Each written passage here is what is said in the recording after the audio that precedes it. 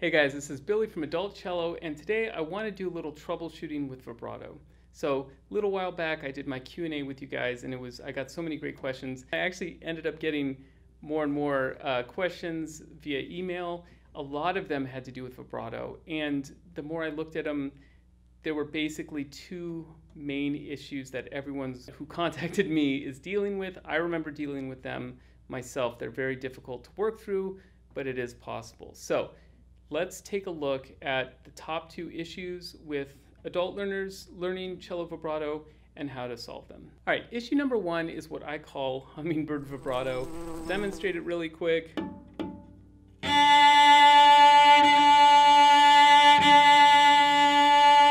It looks kind of like that, or even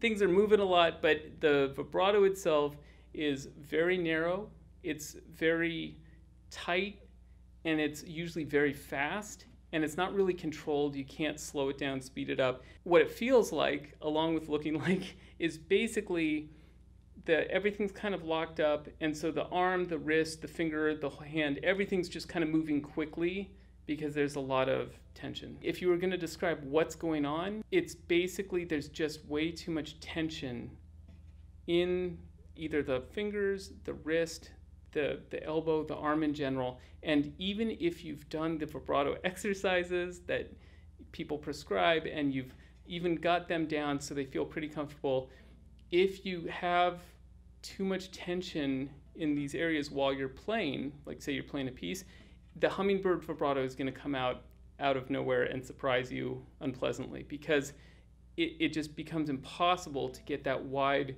beautiful vibrato. This hummingbird vibrato that I'm talking about right now was actually also featured last week when I showed you guys my first ever public performance.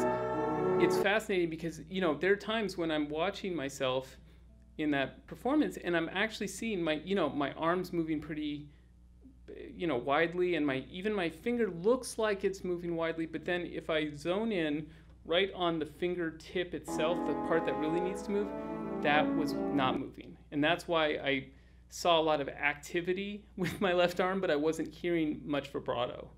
And that happens all the time. I think part of it is you're thinking about playing the note, and you're about to shake your arm, so you think, okay, I better squeeze because I don't want to start to vibrate and you lose your spot and it just goes crazy on you. So you squeeze extra, but by squeezing extra, you're adding tension, and that basically is going to cut out the vibrato you're trying to do. So what can we do about this? So the number one thing that helped me was reframing how I thought about vibrato.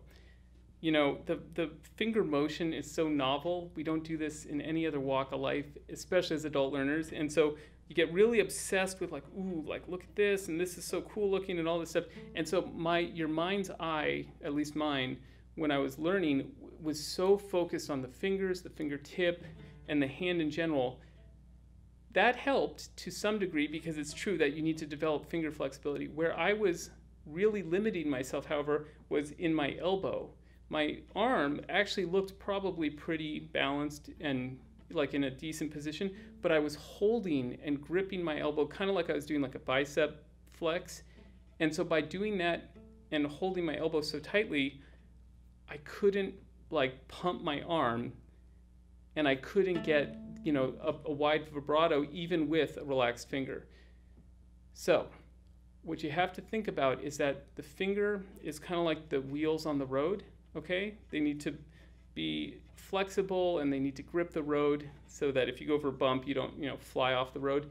However, the motor that's driving this thing is the arm. Okay, so tension in the arm is going to create the hummingbird vibrato, even if you get relaxed fingers.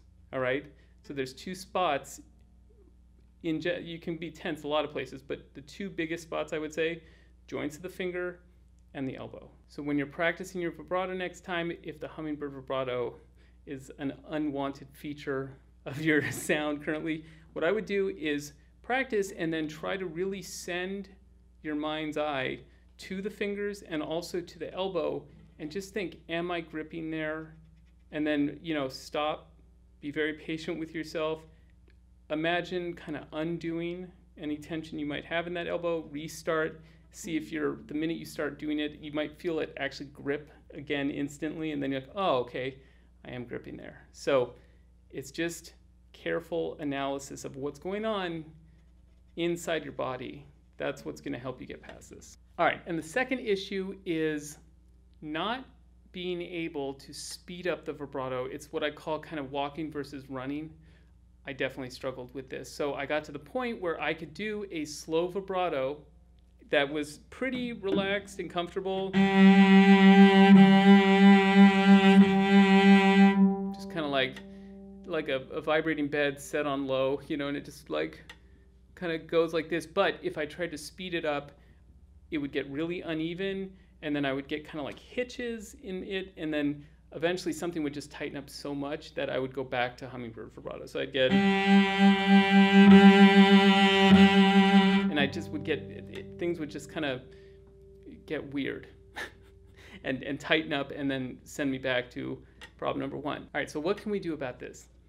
The solution is to, once again, reframe the way we're approaching vibrato. In this case, we need to group the oscillations together, and then we're going to start sending like pulses, and then we're going to vibrate in groups. Okay, so what I was doing before is just kind of individually making each wiggle happen, which is why it worked at a slow speed.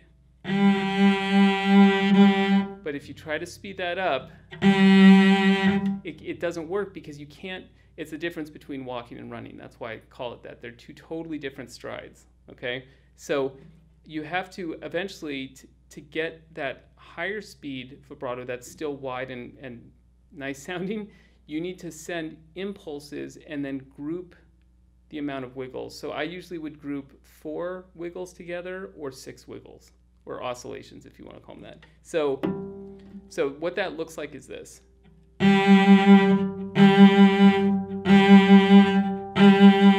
In my brain, I'm literally thinking 1, 2, 3, 4, 1, 2, 3, 4, 1, 2, 3, 4. So 1 gets the pulse, the like, okay, go for the vibrato. 2, 3, and 4 are just a continuation. So it's not 1, 2, 3, 4, like make them all happen. It's ba ba ba ba, da da da da. And if you do 6, da da da da da da.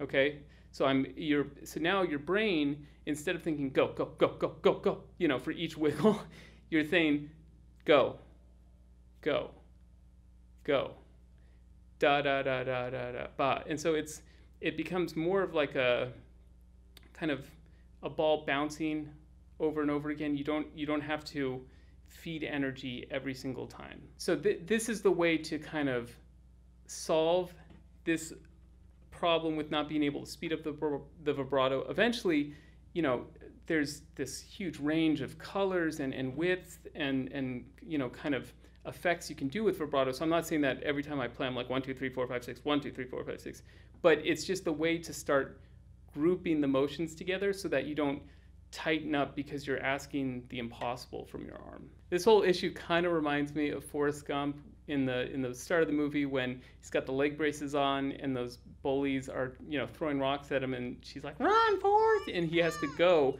and he starts escaping, but with the braces on, and they're gaining on him, and it's not looking good. And then somehow he just, out of abject terror, he learns how to run, and the braces like fly off, and then he just takes off. And it's just clear that, you know, if the braces had stayed on, it was not going to be a good ending that day.